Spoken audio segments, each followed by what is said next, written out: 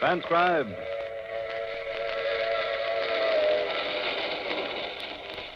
The Mutual Broadcasting System presents The Mysterious Traveler.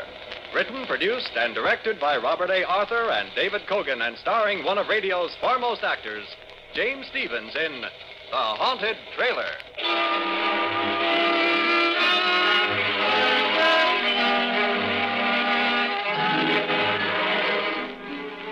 This is the Mysterious Traveler, inviting you to join me on another journey into the realm of the strange and the terrifying. I hope you will enjoy the trip, that it will thrill you a little and chill you a little. So settle back, get a good grip on your nerves, and be comfortable if you can, as we take a little cross-country trip in The Haunted Trailer.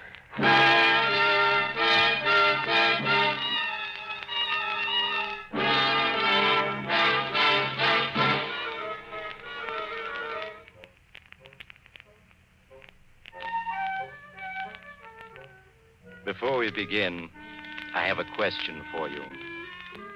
Do you believe in ghosts? No? That's good. Then my story won't bother you in the least. So let me introduce Melvin McGraw, as nice a young man as you'll ever meet, in this world or the next. Melvin is very unhappy. He has a story he wants to get off his chest. All right, Melvin, tell us all about it. Maybe it'll buck up your spirits.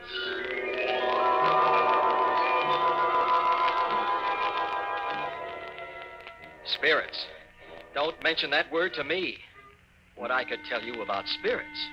In fact, I'm going to. You are now listening to a desperate man. And yet, just 2 months ago, I was sitting on top of the world. I was heading for California in my coupe, pulling a brand new trailer. In California, I had a girl waiting for me.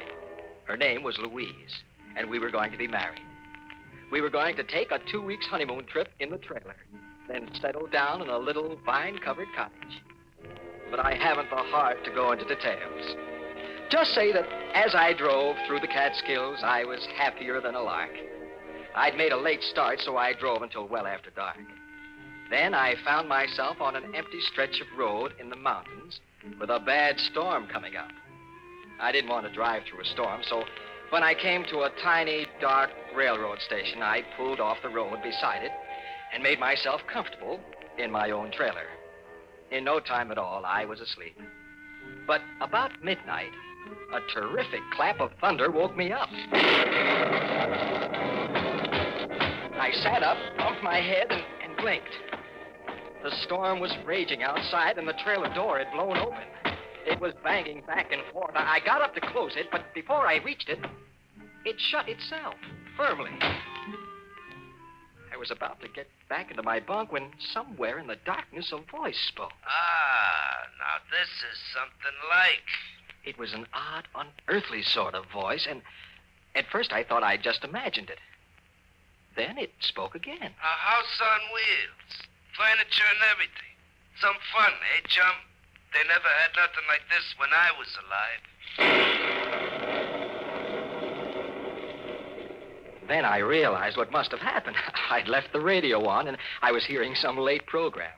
I reached over to click it off, but it was already off. Puzzled, I found the light switch and turned it. The trailer was empty, except for me. I was staring around in perplexity when I heard it again, that strange voice. Over here, chum, in the easy chair. That's right. Now, can you see me? Can I see him? I rubbed my eyes, then rubbed them again. There was something white and misty sitting in my easy chair. Something that grew more and more solid as I stared at it, until I could see it quite plainly. Like looking at a disreputable old man carved out of a chunk of London fog. It was... the only thing it could be was... That's right, chum. I'm a ghost. My name is Spike Higgins. Pleased to meet you. What do you mean you're a ghost? There's no such thing as a ghost. Oh, no? Then listen to this. Oh! Did you ever hear a more ghostly groan than that? Or maybe you'd like to hear a banshee scream. You like it, chum? Every ghost can do it. Here, now I'll give you another demonstration. We call this one number 3B, the fatal warning. Are you ready? It'll curl your head. Are you prepared to meet your fate? Beware. Beware. Stop. Stop. Why, I ain't even begun yet. I got a whole bag of ghostly tricks to try out. Why, it's years since I had a chance to use a single one of them. Hey, what about some invisible footsteps, eh? Hey, you see, I can do that without even stirring from this chair. And then there's the hollow knock on the front door. I'll demonstrate that, too. There. And now the door creaks open. Now, listen.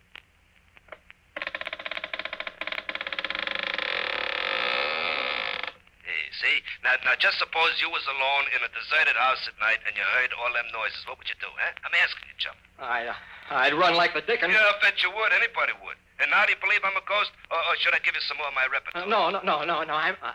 I'm convinced. You're a ghost. Well, that's better. Now that we're acquainted, you can call me Spike.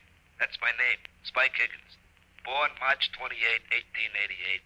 Died April 15, 1930. Well done, now good and faithful servant. Oh, I certainly wish I could wake up. This dream I'm having is ghastly. Not ghastly, ghostly. And you're not asleep. Hey, but speaking of sleeping, it's after midnight, and this is the first time I've been near a bed in more than 20 years. What do you say we turn in, huh? You mean you're suggesting you're going to sleep in my trailer? Well, why not? That's what a trailer's for. A home away from home. No. I won't stand for it. Now, get out. Why did you ever come in here in the first place? Well, why did you stop at my territory? Answer me that, chum. Don't call me chum. My name is Melvin. If my name was Melvin, I'd rather be called chum.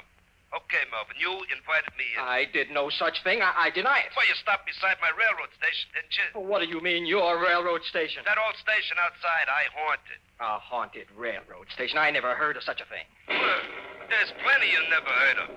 But back in 1930, I was a bum, see. I rode the boxcars.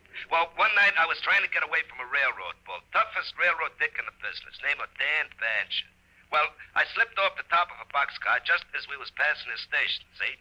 Well, so I got appointed resident ghost for 7 Pine Station. A real lousy break. Hasn't been anybody in the station after dark for 10 years. And then tonight you come along and park. Well, naturally, I invited myself in. Oh, had some layout you got here. Well, why did you stay if you disliked it so? Had to. I was doomed never to leave. Punishment, you see. You were doomed to stay here forever? Like I said, never to leave. Why? I'll show you, Spike. This is where you and I part company.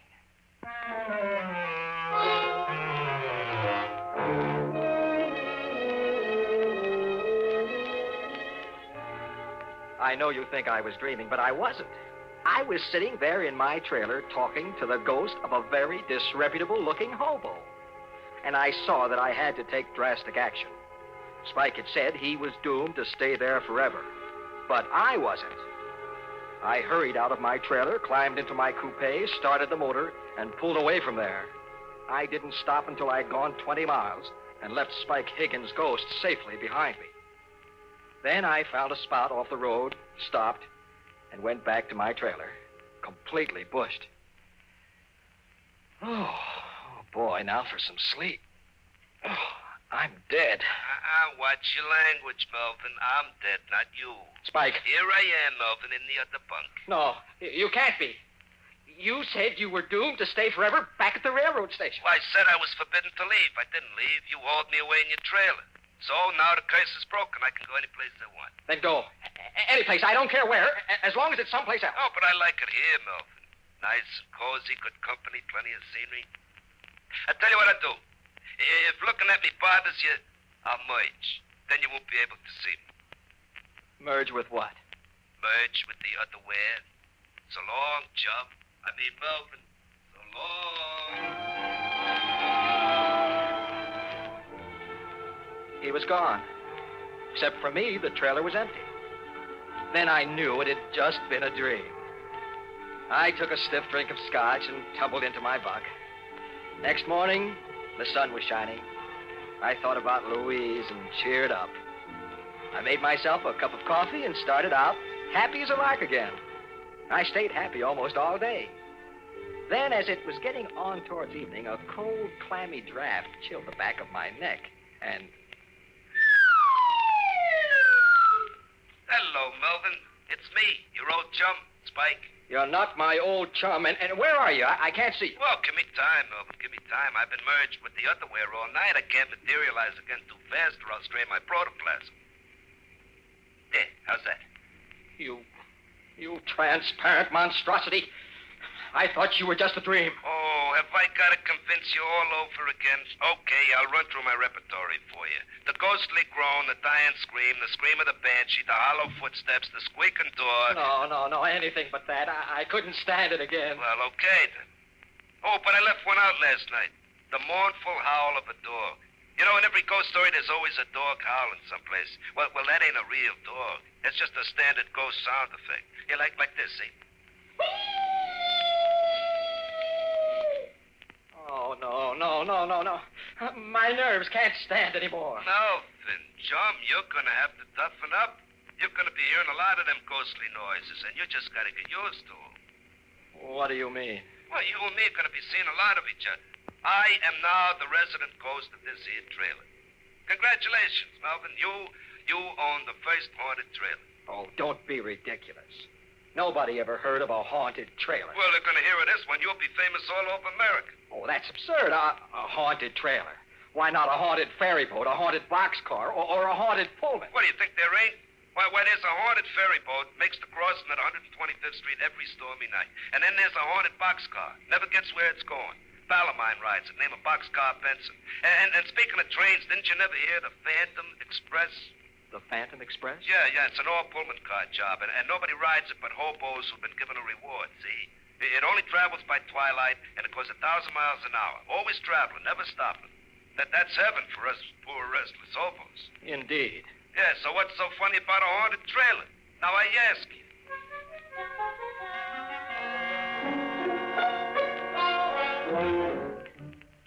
Well, as I got underway again, I was worried. The idea of taking Louise for a honeymoon in a haunted trailer didn't appeal to me.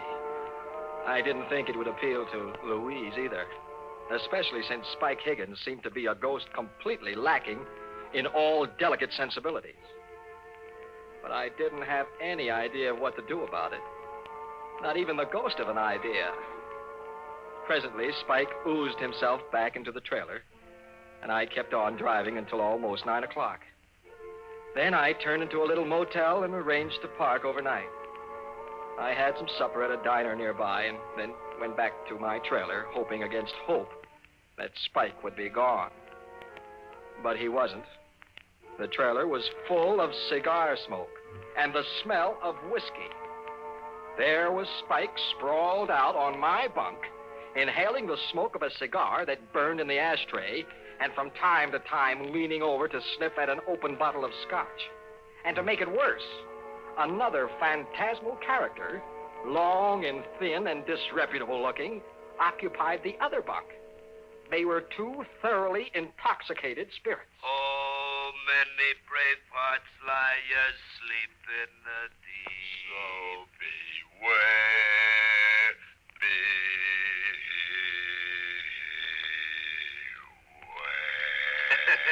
Spike, what is the meaning of this? Oh, hello, Melvin. Hey, Melvin, I want you to meet an old pal of mine, Nitro Nelson. Pleased to meet you, Melvin. I'd shake hands if I had any hands. Spike, I asked you a question. What is the meaning of this? Why, Melvin, we're just celebrating, that's all. I ain't seen Nitro for pretty near 25 years, so we're having a little fun. We're just a couple of high spirits. You get it? Huh? Very funny. Well, get this Nitro ghost out of here at once. This is my trailer, and I don't want him here. Yeah, sure, Melvin. It's your trailer, only I'm the resident ghost, see? I got full rights to extend hospitality to any other ghost, ghoul, phantasm, spirit, spook, boogeyman, werewolf, vampire, or poltergeist I want to. Look it up, the Spirit's Handbook, Section 7, Paragraph B. Be Besides, Melvin, there's a lot worse things than me that Spike could have invited. You know, some of them werewolves now. Brother. All right, all right. Let's not talk about it. Just thinking of such things makes me nervous. But you'll have to stop singing. Suppose somebody heard you and came to investigate. Oh, well, okay. And anyway, it's time to turn on the radio. Turn on the radio? For what? But to hear it, stupid. Let's see. Yeah, this ought to be the right station. May I ask, merely out of morbid curiosity, what program a ghost would listen to? Well, you don't have to ask. You'll hear it.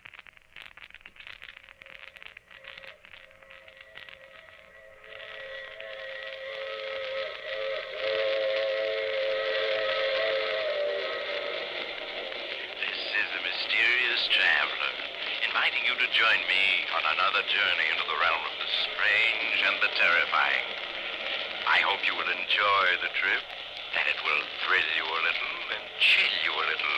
So settle back, get a good grip on your nerves, and be comfortable if you can. Mysterious Traveler. Oh, that's a pipperoo of a program. Oh, no. Turn it off. What's the matter? You don't like the mysterious traveler? All us ghosts listen to him. Oh, I like it all right, but you don't expect me to listen to it with two ghosts right in the same room with me, do you? Sometimes he even scares us. Okay, we'll turn it off. Look, Spike, Yeah, Melvin. what'll you take to go away and leave me alone, both of you? Oh, Melvin, you don't understand. I've took up my abode in this here trailer. I'm your ghost now. Your family ghost. Where thou ghost, I will ghost. Hey, you get it? Huh? Then am I to understand you refuse to clear out? And the answer to that, Melvin, is absolutely. Well, in that case, I'm going to rent a cabin for the night. I couldn't possibly sleep in this trailer with you two hunks of animated fog. Suit yourself, Melvin. Anyway, me and Spike got some practice in the dope. Okay, Spike, let's go. First, the mournful dog howl.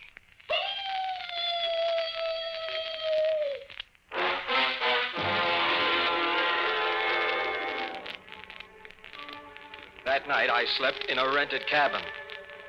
The next morning, I drove on westward with my two phantom passengers and tried to pretend they weren't there. I almost got used to them. I suppose a man can get used to anything, even to having a permanent cold chill running down his backbone. When we passed through Denver, Nitro Nelson dropped off, saying he wanted to haunt up some old pals of his, leaving me with Spike Higgins. Well, Melvin, it's just you and me together now, just the two of us. Until you get married, that is, then there'll be the three of us. I don't think Louise is going to like that. Oh, sure she will. Anyway, I'm sticking around. I hate to think what Louise will say when I tell her about it. Hey, where are we going on our honeymoon? The three of us, I mean. I figured on driving up to Oregon to see the mountains. Oh, that's good. Just as long as we get away from California. What have you got against California? Oh, just that Dan Basher lives there now. Dan Basher? Yeah, you remember that tough railroad dick who was chasing me when I fell off that freight? Oh, he's the toughest bull in the business. Hey, you're not afraid of him now, are you? No, of course not. Oh, only the grapevine says he's kind of sick, see, and he might be entering the spirit world any time now. And I wouldn't want to run into him again if he did. He's got a grudge against me. Hey, you know, I just thought of something. What? Well, right at first, Louise probably won't be able to see me or to hear me, see? On account of a family ghost is only visible to the household. You get me? Yes, but I don't understand Well, why. as soon as you're married, she'll be part of the household, and then she can see me. Until then, no. Oh, wake me up as soon as it gets dark, huh, chum?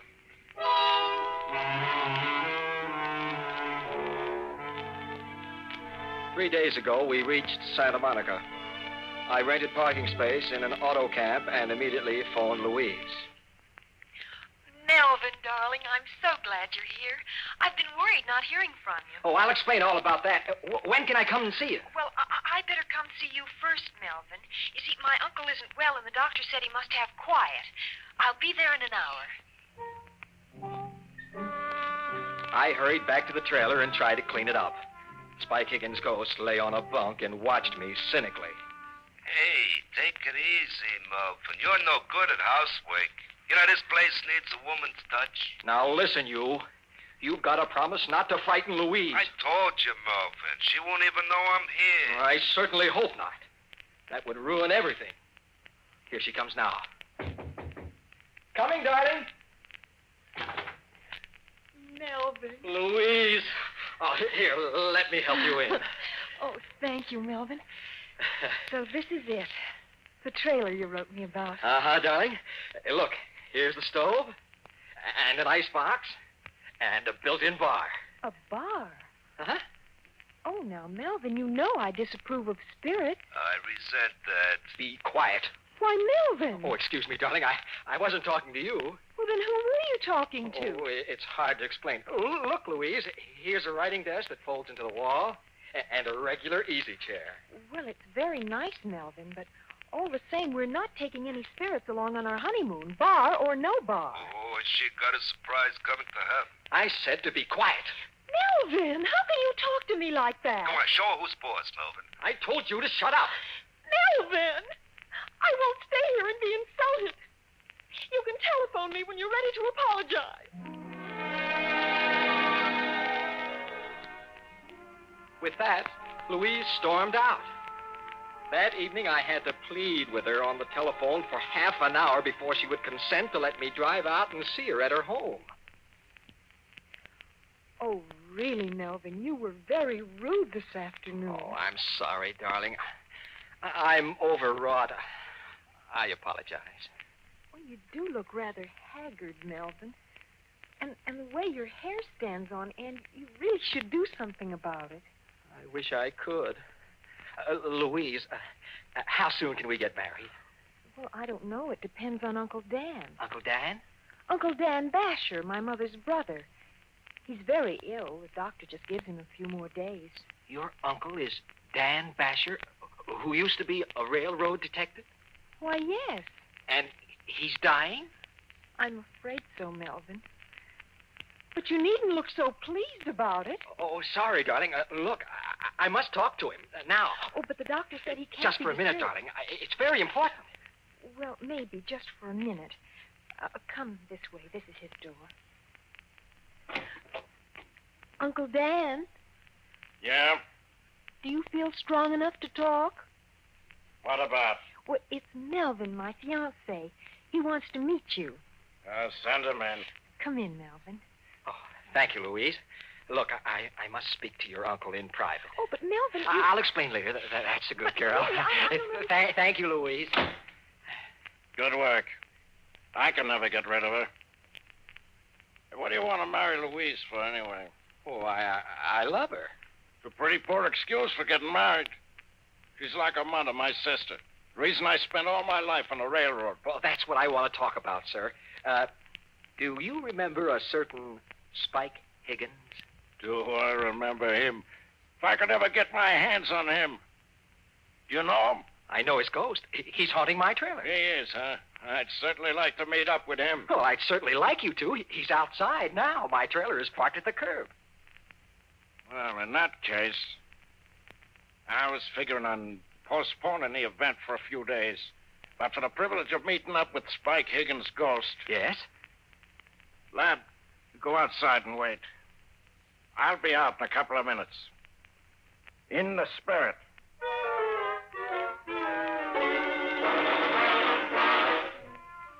I made some excuse to Louise and hurried out to the trailer. Spike Higgins' ghost was lolling on my bunk. Oh, out so soon, Melvin? What's the matter? Oh, nothing, Spike. Nothing. Hey, you're up to something. What is it? Nothing, I tell you. Oh, relax, Spike. Relax. I got a funny feeling. Uh-oh, someone's coming. What do you mean, someone? Another spook. He's coming in here. Hello, Spike. Dan Basher. In the spirit, Spike.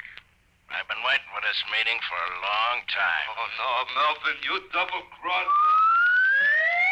After him. Quick, Mr. Basher. Right you are, lad.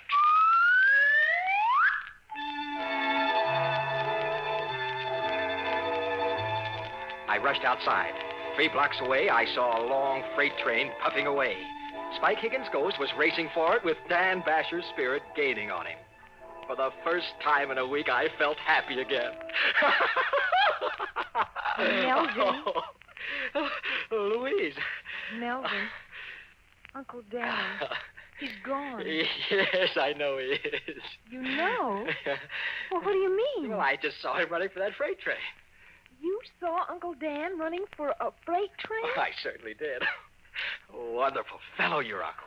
Well, Melvin, are you mad? Mad? Not a bit. I am as happy as a lark.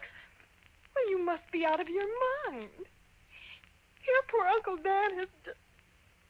Oh, Melvin, and you just stand there laughing about it. Laughing! But Louise, you don't understand. Oh, I understand all too well.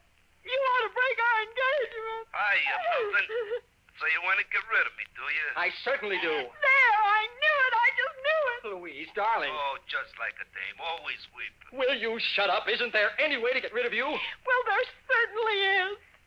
Goodbye, Melvin McGraw, forever. Louise. Oh, never mind, Melvin. You've always got me.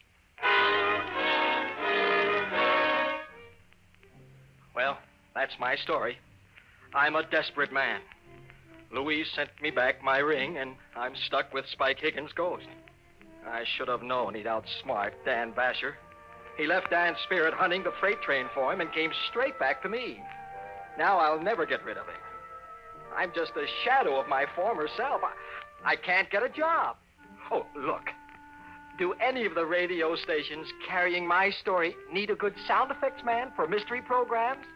Oh, with me and Spike Higgins' ghost working together, we can guarantee authentic effects.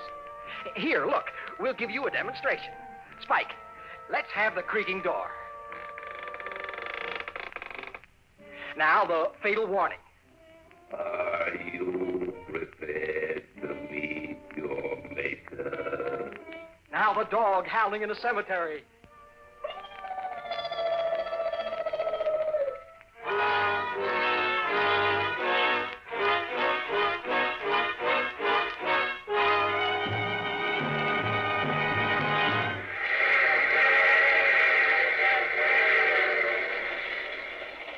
This is the mysterious traveler again. Dear me, what an odd story Melvin had to tell. Really, I don't know whether to take it seriously or not. A haunted trail. It would be just the thing for my summer vacation. I do know a haunted telephone booth where I make all my calls. Oh, but I'm just joking. There are no such things as ghosts. Are there, Spike? Oh, of course there ain't. Well, the whole idea is ridiculous. You see? Oh, you have to get off here? I'm sorry. But I'm sure we'll meet again. I take this same train every week at this same time.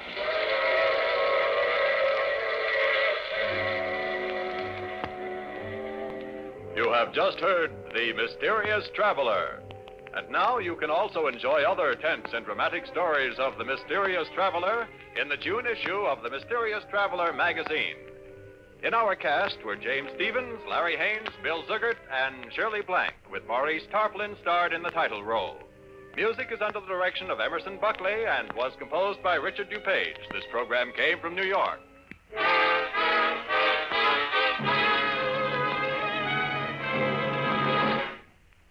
The dramatized stories of crime and the events leading up to the capture of the perpetrator are the order of the day on True Detective Mysteries.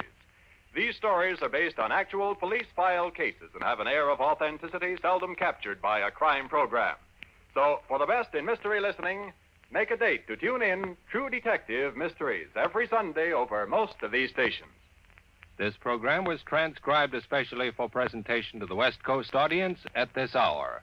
Listen again next week at this same time for Mysterious Traveler. And stay tuned now for Let George Do It, heard over most of these same stations. This is the Mutual Don Lee Broadcasting System.